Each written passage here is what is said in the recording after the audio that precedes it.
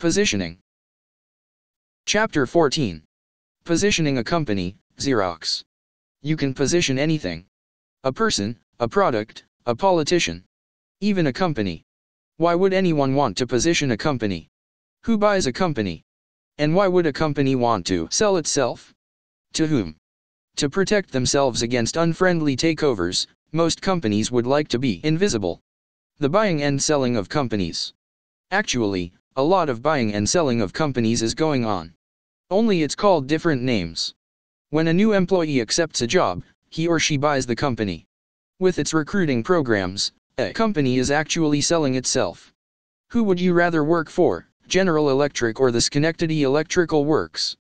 Every year companies across the country compete for top graduates at the nation's leading universities. Who do you think gets the cream of the crop? That's right. The companies that occupy the best positions in the minds of the prospective employee.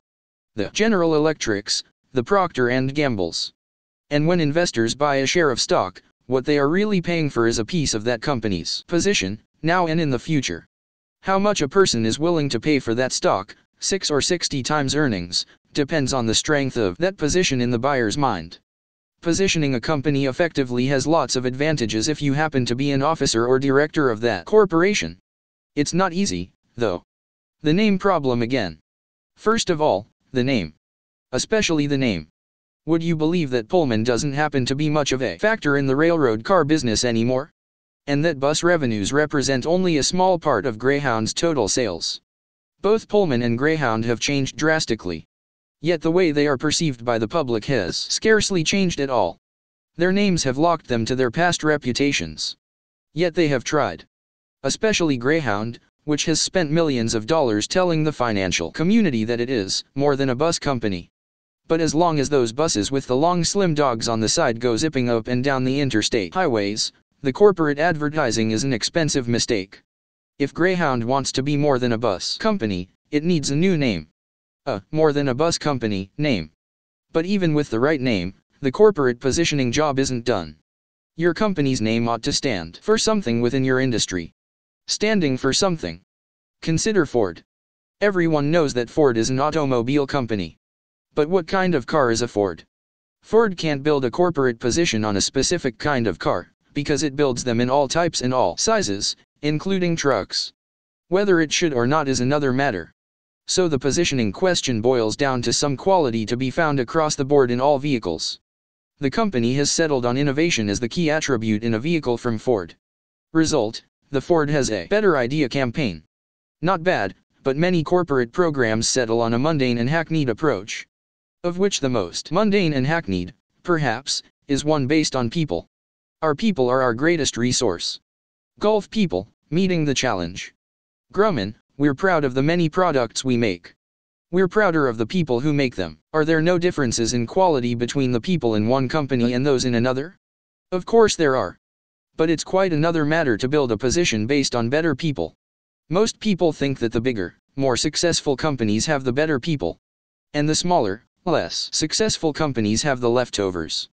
So if your company occupies the top rung of the product ladder in the prospect's mind, you can be sure that the prospect will also think that your company has the best people.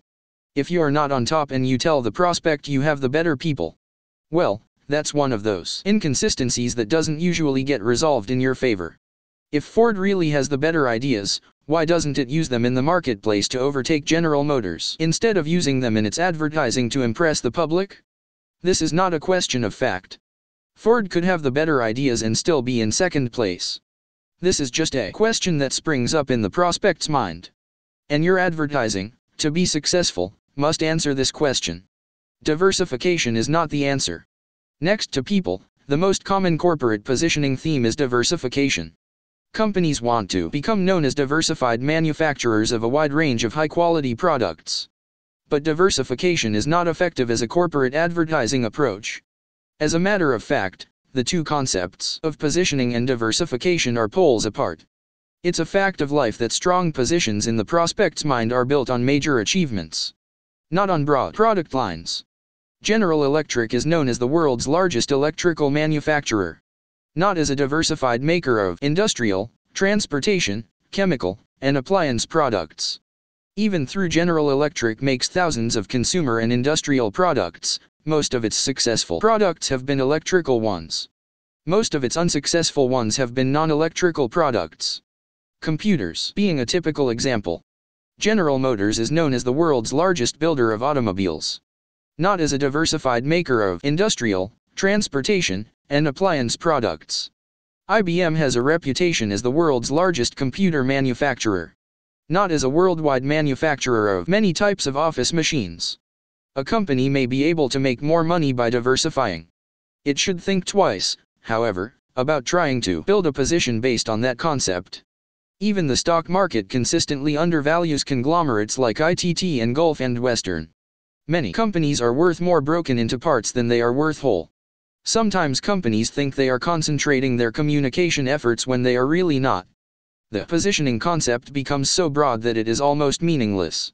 Which company used to call itself a developer and supplier of information systems for work, education, and entertainment? Would you believe Bell and Howell? That's right, Bell and Howell. How do you develop an effective position for a company? Let's look at Xerox, a company that seems to already have a position. What's in Xerox's mind? Why would Xerox want a position? Xerox has a position. Xerox is the Coca-Cola of copiers. Quick, name another copier company? Nothing jumps into the mind, does it? Sure, after a while, you probably can remember that Sharp, Savin, Ricoh, Royal, and Canon make copiers. Even IBM and Kodak make copiers. But nobody owns the copier position the way Xerox does. This is an enormous advantage in selling copiers. When you think your company needs another copier, your first thought is Xerox and your first telephone call is most likely to Xerox. So what's the problem? Xerox sees the office market moving toward systems, especially computer-based information systems. So Xerox bought Scientific Data Systems and subsequently changed the name to Xerox Data Systems. Our objective in acquiring SDS, said the chairman, was to offer broader-based information systems. We feel that to really seize the opportunities around the world for supplying information, we had to broaden out from graphics, as IBM is broadening out into graphics. People in the 70s who can say to a customer, "We can handle all your information needs, whether facsimile transmission, graphics, or whatever," will have an enormous advantage. 6 years later, Xerox Data Systems folded. But the loss of XDS didn't stop Xerox from trying to broaden the company's product line. Xerox was still committed to the concept of going beyond copiers. In the years to come, Xerox introduced a parade of office automation products. The XTEN network, the Ethernet network, the Star Workstation, the 820 personal computer. Now the industry will know our secret for certain, declared a Xerox vice president. We want to be number one in this market. What's in the prospect's mind? If Xerox would look into the minds of its prospects, it would quickly see that moving into office information systems is not in the cards. The trade publication Information Week recently surveyed a sample of its subscribers. The magazine has 100,000 subscribers, 80% of whom represent companies with 1,000 or more employees. It would seem that this is the heart of the office automation market. Here are the answers given when subscribers were asked, which manufacturers of office information systems are you most interested in? Xerox didn't make the charts. What can Xerox do? Our message to Xerox is to stop fighting copiers. You can't change what's in the prospect's mind. Start using copiers. They could be your strongest asset. An asset in a strategic war with IBM and AT&T. The third leg strategy. It's a way for Xerox to take advantage of its heritage. As with many strategies, it's helpful to step back and get a sense of what has been going on in the marketplace. Let's look first at the office of the past. Things were simple then. To put yourself in business, you got a telephone from AT&T, a typewriter from IBM, and a copier from Xerox. Now look at the office of the present. All the action has been in the typewriter leg. Typewriters have been supplanted by computers. The telephone and copier legs have hardly changed at all. What about the office of the future? If you believe everything you read, the office of the future will have a single leg consisting of an office automation system supplied by a single vendor. IBM, of course, is everyone's bet. As a result, every manufacturer worth its computer is chasing this single vendor idea. But systems don't always sell. The high-fidelity audio system was never supplied by one vendor as consumers picked the receivers and turntables and tape players they wanted. The same went for the home entertainment center and the dream that GE had to sell all the major appliances in the kitchen. The woman of the house picked her favorite brands. Furthermore, even if the office of the future should turn out to be one big system supplied by one big manufacturer, it's unlikely that Xerox would be a major factor. Therefore, Xerox has nothing to lose and everything to gain by betting on a different scenario. The third leg scenario is a different view of the office of the future. It's a view that sees the office of the future as still having three legs. The telephone leg of AT&T becomes a communication leg with the addition of voicemail and facsimile equipment. The typewriter leg of IBM becomes an input or processing leg with the addition of computers, workstations, and networks. The question is, what will Xerox add to the copier leg? Some cross-log difficulties. There's a good deal of evidence that the merging of legs is not the way of the future. History points to the difficulty of many cross-leg activities. Take Xerox versus IBM. 1. Xerox has not been very successful with computers, workstations, or local area networks, all of which belong to the leg owned by IBM. 2. On the other hand, IBM has not been very successful with copiers, a leg, or position, owned by Xerox. Take Xerox versus AT&T. 1. Nobody, including Xerox, has done very well with facsimile equipment, a leg owned by AT&T. 2. Voicemail and facsimile will take off as soon as AT&T gets behind them. Take AT&T versus IBM. 1. AT&T won't do well with computers, a leg owned by IBM. 2. On the other hand, IBM and ROM won't do very well with telephones, a leg owned by AT&T. Satellite Business Systems is losing $100 million a year. Even since Scientific Data Systems, Xerox has been trying to bridge the copier/computer gap. Instead of being an obstacle, the copier/computer gap in the long run could turn out to be Xerox's strongest ally. Third leg opportunities. If AT&T's telephone leg has become the communication leg and IBM's typewriter leg has become the input and processing leg, then what has Xerox's copier leg become? The obvious answer is the output leg. There are many third leg opportunities for Xerox's offices add computer printers, scanners, and storage devices to complement their copiers. Furthermore, a hot new technology is moving into the output side of the office. That technology is the laser. There are laser printers, laser typesetters, laser memory systems. Furthermore, the laser is making a name for itself in many other places. In communication, the laser is beginning to replace satellites. In the hospital, the laser is revolutionizing heart surgery. In the supermarket, you find laser checkout counters. McDonnell/Douglas talks about a laser that is capable of transmitting the entire contents of a 24-volume set of encyclopedia in a single second. United Telecom is setting up a nationwide laser network. AT&T is laying down a transatlantic laser link. GTE is bouncing laser beams off the moon. In the consumer field, there is the laser video disc player, the laser audio disc player, and the laser everything disc, which can play both video and audio. No self-respecting rock show would end without a laser light show. Even Ronald Reagan's Star Wars satellites would be equipped with nuclear-powered laser weapons. The fourth technology. In the past 30 years, 3 technologies have roared through the office and into the dictionary. The first was thermography by 3M, a photocopying process that uses infrared rays to produce a copy on a special type of paper. The second was xerography by Xerox, a copying process that uses the action of light to produce a copy on plain paper. The third is the microprocessor technology that computer companies like IBM have dominated. There's an opportunity for Xerox to put another technological word in a yet-to-be-published edition of Webster's Dictionary. The fourth technology would be called lassography. It could be defined as the process of communicating, printing, scanning, and storing optical or printed messages with the use of laser beams and optical fibers. One word can say a lot. Xerox is a $9 billion company with more than 100,000 employees. It ought to be impossible to position an enterprise as big and diverse as Xerox with a single word. But in an over-communicated society, there is only so much room in the mind. Today Xerox means just one word: copiers. Tomorrow Xerox could use lassography to create a broader mental position. Lassography says new and different, and the business world loves things that are new and different. Lassography sounds like a basic technology somehow related to xerography. In other words, it connects with Xerox's last big technology.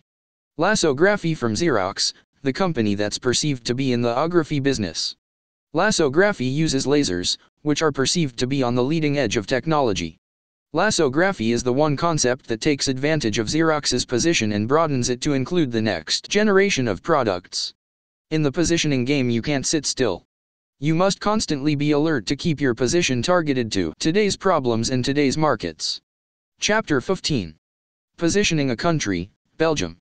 With the advent of relatively inexpensive airfare, we're fast becoming a world of tourists. In days gone by, international travel was limited to the older, more affluent person. Today that's all changed. There was a time when the flight attendants were young and the travelers old. Now the travelers are young and the flight attendants are old.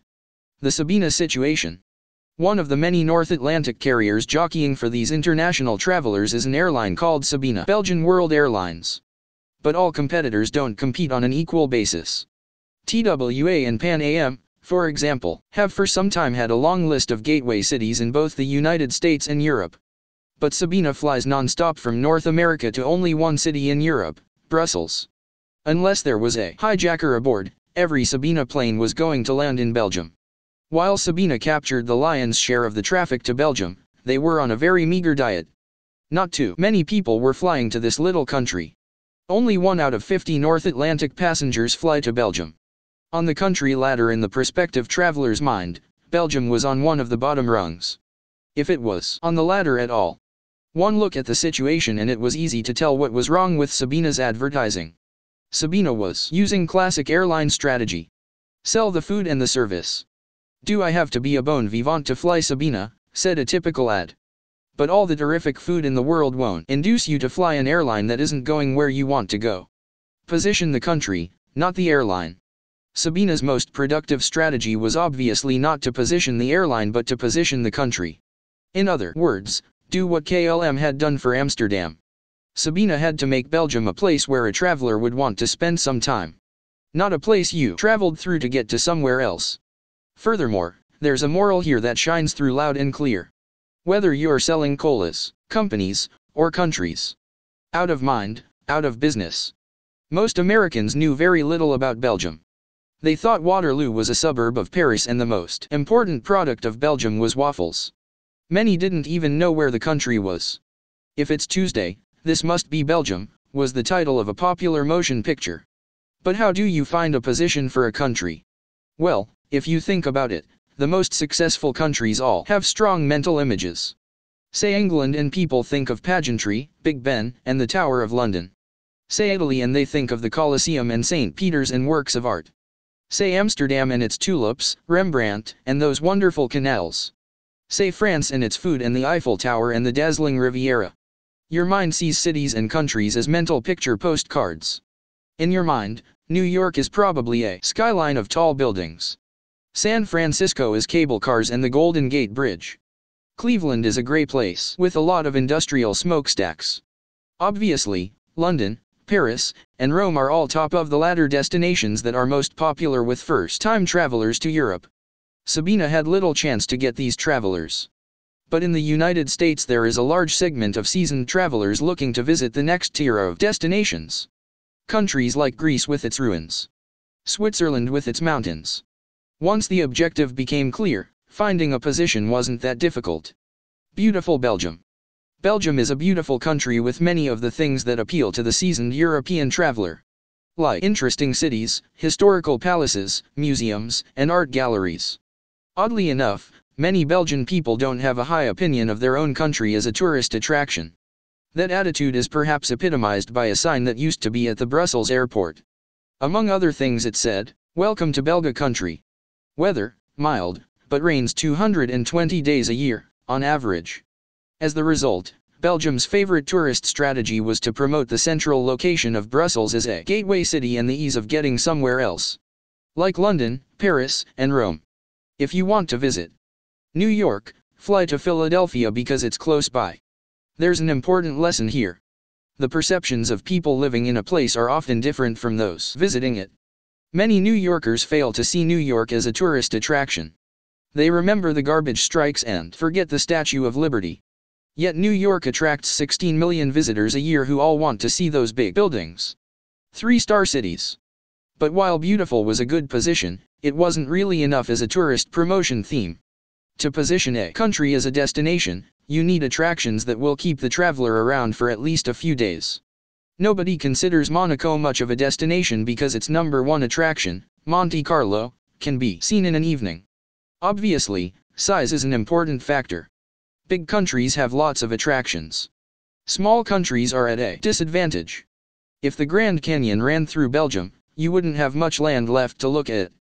We found the answer to the overall positioning problem in one of those Michelin guides. You may not know that Michelin rates cities as well as restaurants. Michelin's Benelux edition lists 6 3-star, worth a special journey, cities. 5 were in Belgium: Bruges, Ghent, Antwerp, Brussels, and Tournai. But what was really surprising was the fact that the big tourist attraction to the north, Holland, had only one 3-star city, Amsterdam. The ad that resulted was headlined, "In beautiful Belgium, there are 5 Amsterdams."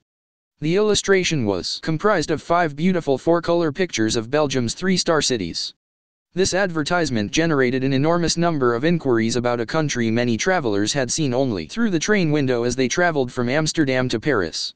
One of the inquiries came in the form of a call from the Minister of Tourism in Holland to his counterpart in Belgium. Needless to say, there was one irate Dutchman who wanted that advertisement killed, along with the people who created it. The 3-star city strategy had 3 important things going for it. First, it related Belgium to a destination that was already in the mind of the traveler, Amsterdam. In any positioning program, if you can start with a strongly held perception, you'll be that much ahead in your efforts to establish your own position. Second, the Michelin Guide, another entity already in the mind of the traveler, gave the concept credibility. Finally, the 5 cities to visit made Belgium a bona fide destination. Eventually the 3-star cities of beautiful Belgium concept was moved into television. The response was substantial. A television commercial with its ability to communicate in sight and sound can drive pictures of a country into the mind much more quickly than a print advertisement. There's also a danger of misusing the medium of television. This happens when your visuals are similar to visuals being used by other countries. Think about those islands in the Caribbean you've seen advertised. Can you keep those palm trees and beaches separate in your mind? Do you conjure up the same mental postcard when someone says Nassau, the Virgin Islands, or Barbados? If there's no difference, the mind will simply dump all those visuals in a slot marked "Islands in the Caribbean" and tune out. The same thing can happen with those quaint European villages. Or the smiling residents waving mugs of beer at you. We solved the problem by using the Michelin stars as if they were church bells which rang out as they were superimposed on the Belgium city scenes. What happened? Now you might be wondering why, after all this, you haven't seen much about Belgium and its 3-star cities. A number of events kept this program from getting off the ground. All of which holds a lesson for anyone embarked on a positioning program. New management not committed to the program arrived on the scene, and when headquarters in Brussels wanted to change the strategy, they quickly acquiesced. The lesson here is that a successful positioning program requires a major long-term commitment by the people in charge.